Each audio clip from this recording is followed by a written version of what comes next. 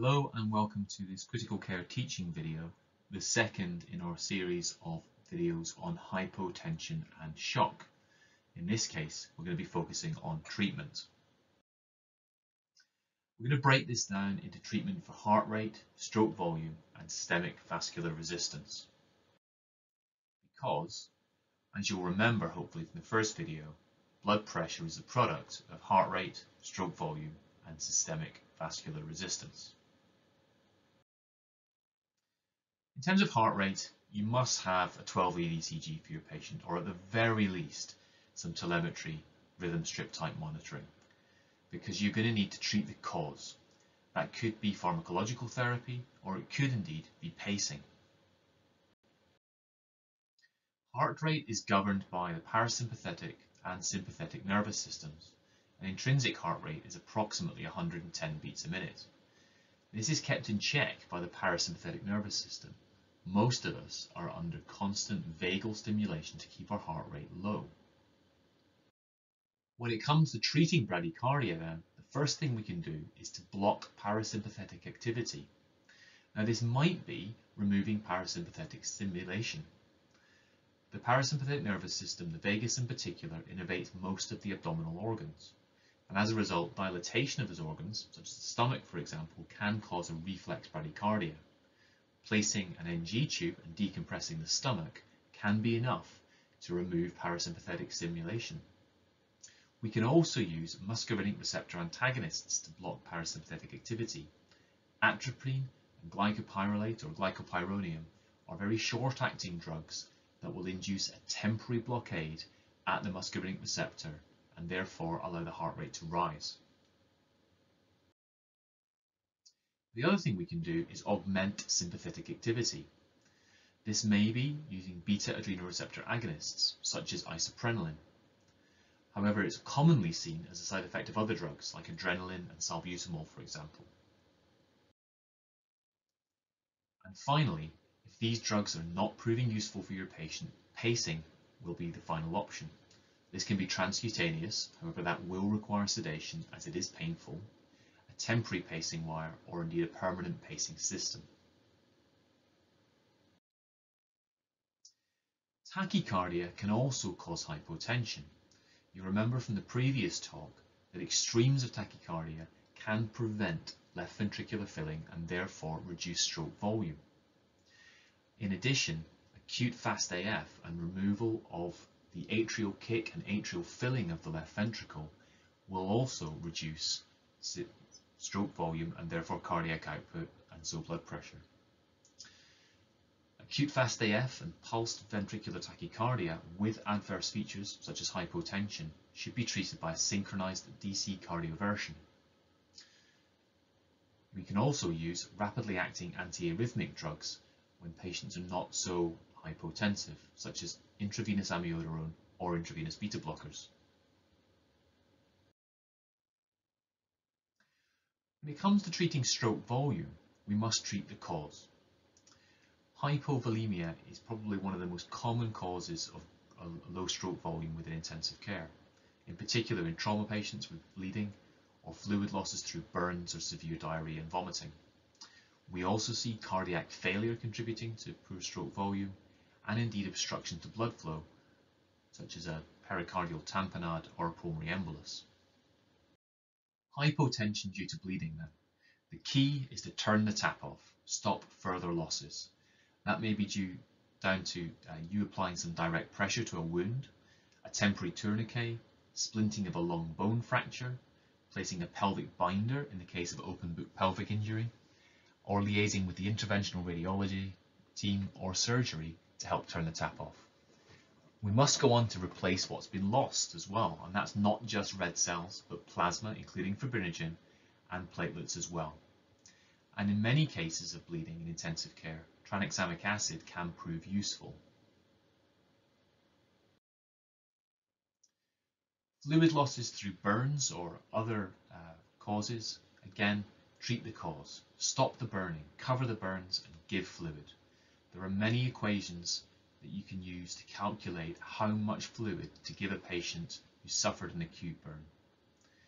Remember the possibility of underlying trauma and bleeding in cases of burns as well. In terms of other fluid losses, if it's diarrhea and vomiting, again, treat the cause. Is there an infection doing that to the patient? And replace what has been lost. That's often using a balanced crystalloid solution. And again, in cases where there's a poor stroke volume, treat the cause. Is it due to an acute coronary syndrome? Do they need to go to the cath lab and have a PCI? Have they had an acute PE? Do they need thrombolizing? Is this cardiac tamponade? Do they need a pericardial drain? Cardiomyopathy has a wide range of causes. Sadly, not all of these are reversible. With acute coronary syndrome, then, the key is revascularization, and that's usually, these days, through percutaneous coronary intervention, or PCI. This will allow a diagnosis of the culprit lesions and, potentially, treatment. It's important when these patients come back to intensive care that we provide secondary prevention, and that's going to be in the form of antiplatelet agents, a beta blocker, statin, and an ACE inhibitor, unless there's any contraindication to those drugs. With PE, systemic thrombolysis, or indeed catheter-directed thrombolysis, is recommended where there are adverse features of hypotension. Some centres are using angiojet. This is clot breakdown by catheter placed within the vessel and a directed high-pressure saline injection and aspiration of clot remnants. Cardiac tamponade, diagnosed by echocardiography, is treated by pericardial drainage. This will not only be therapeutic, it will also allow you to make a diagnosis for what caused the tamponade in the first place. Additional treatment options in cases of heart failure and cardiomyopathy are positive inotropes like dobutamine, adrenaline, and milrinone, and mechanical assist devices like the intra-aortic balloon pump and direct left ventricular assist devices.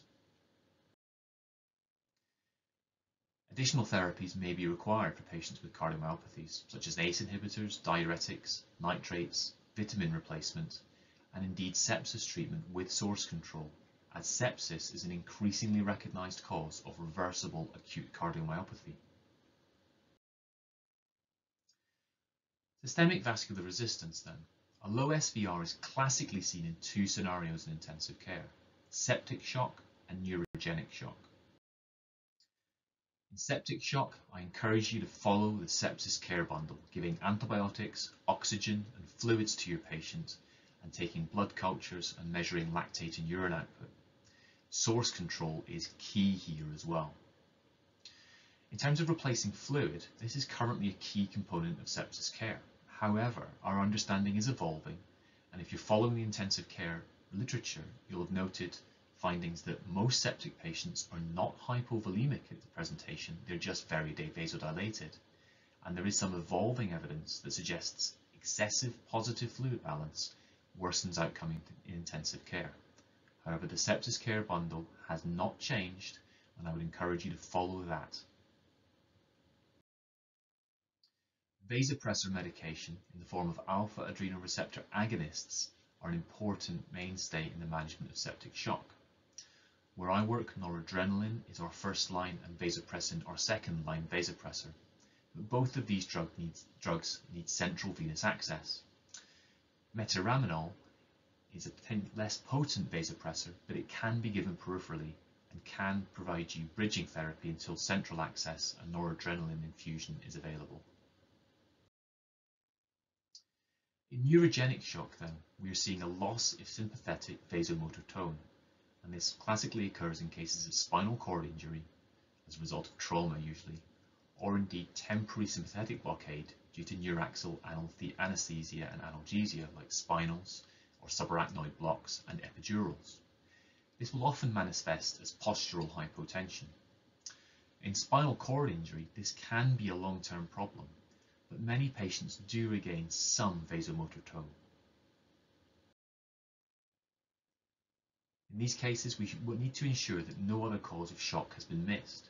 In spinal shock, if the patient is unable to feel anything below a certain level, it is quite easy to miss trauma. These patients need to be kept well hydrated, and they may need vasopressor medications.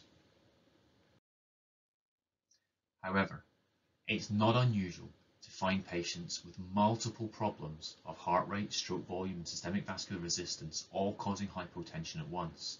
And your treatment of them may be directed at all three determinants of blood pressure at the same time. This is the art of critical care medicine, and this can be a very difficult balancing act in some cases.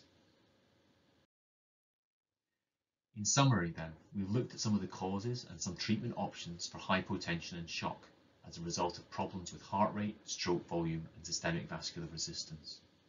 I hope you've enjoyed this short video, and if you do have any questions or comments, please do leave them down below. I hope to see you on the next one.